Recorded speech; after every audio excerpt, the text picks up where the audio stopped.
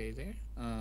We are now on the section on motion at constant acceleration. So by this time, you should understand the difference between velocity, speed, be able to analyze relationship between position versus time and velocity versus time.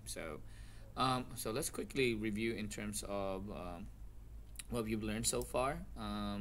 So you know that if the object is moving, increasing its displacement at a constant rate, the object will have a constant velocity. So if you look at this plot of graph, you'll see a straight line because the car is moving at a constant velocity, which means that the same displacement takes place in each time interval, so that average velocity is always the same and is equal to the change in position over change in time.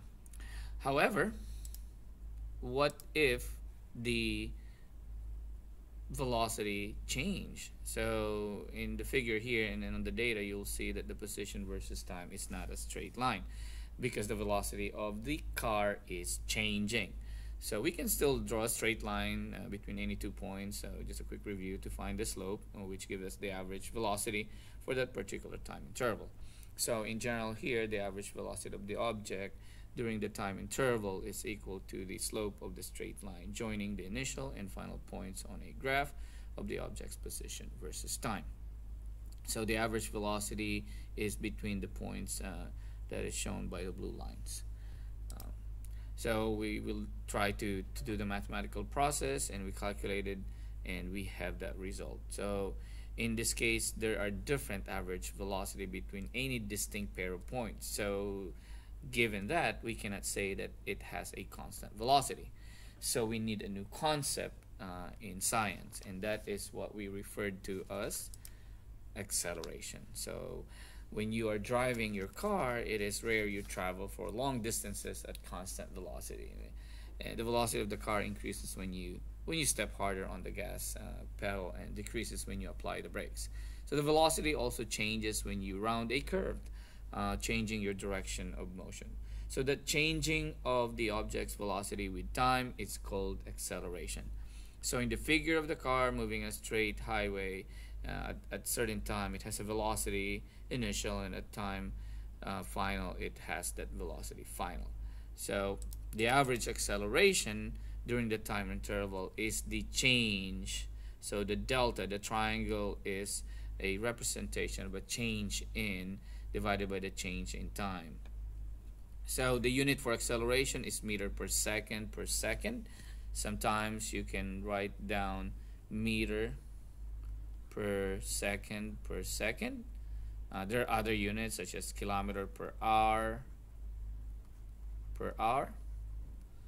miles per hour. So these are some units, but we use metric. So we use the metric unit of measurement, such as meters, kilometers, centimeters, and so on and so forth. That's the unit of acceleration.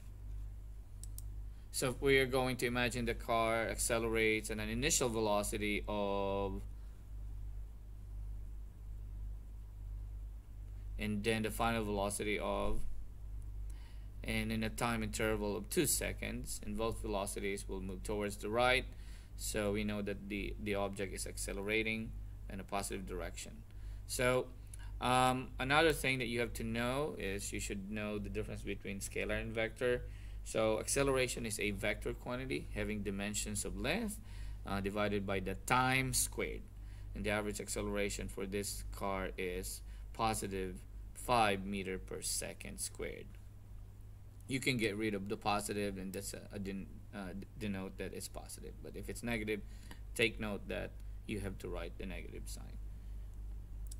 So average acceleration, a few things in the case of motion in a straight line. So this is pretty important. If the velocity and acceleration is in the same direction, the object is accelerating. If the velocity and acceleration are opposite direction, and therefore the object is slowing down. So if you are going into your garage and then you're moving towards your garage, and then you are decreasing your speed with time.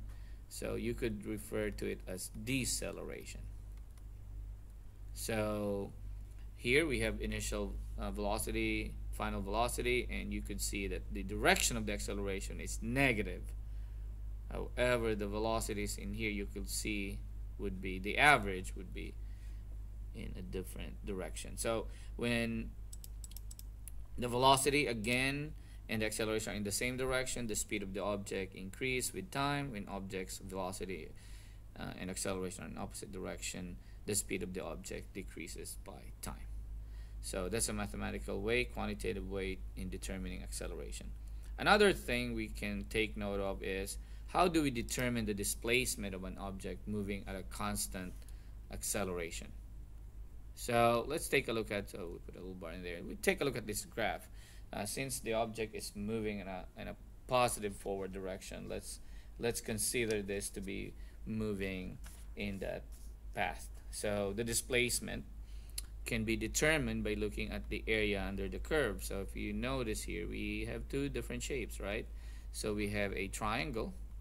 So in order to determine the area of a triangle, you have 1/2 base times height. And you want to determine the area of the rectangle, so you have base times height.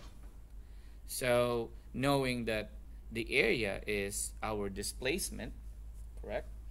So knowing the area is our displacement, we can say that is the change in displacement, 1/2.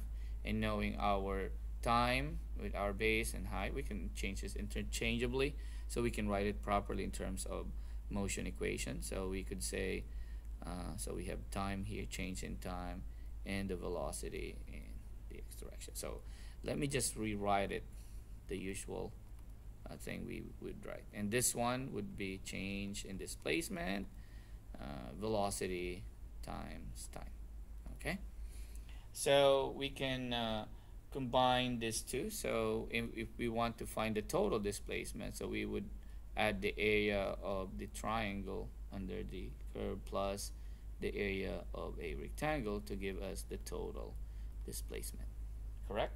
So if we want to find the total displacement, so we would end up with an equation as times time plus 1/2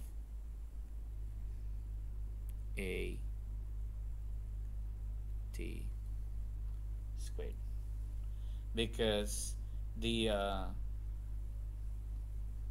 triangle in here, the base in here, since it's changing its velocity, so the velocity here is changing, so it's changing its velocity, and in this case, so the change in velocity, as what we've talked about, is acceleration. So we could replace that change in velocity, change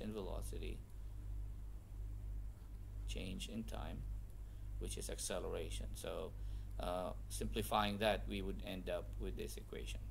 So we can rewrite this as this equation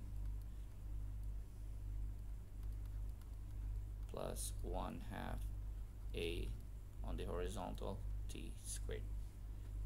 And we can simplify this to find the final distance, so we can do that as well. So we would end up with this equation plus bx times t plus 1/2 a t squared. Sorry, it's kind of like a little mess up in here. So there you go. So you can verify this equation on your textbook. It's found on page 22, so on how it was derived. So that's it in terms of quantitative analysis of motion at a constant acceleration. So we're gonna apply these equations when we get into our pi days, and that's it.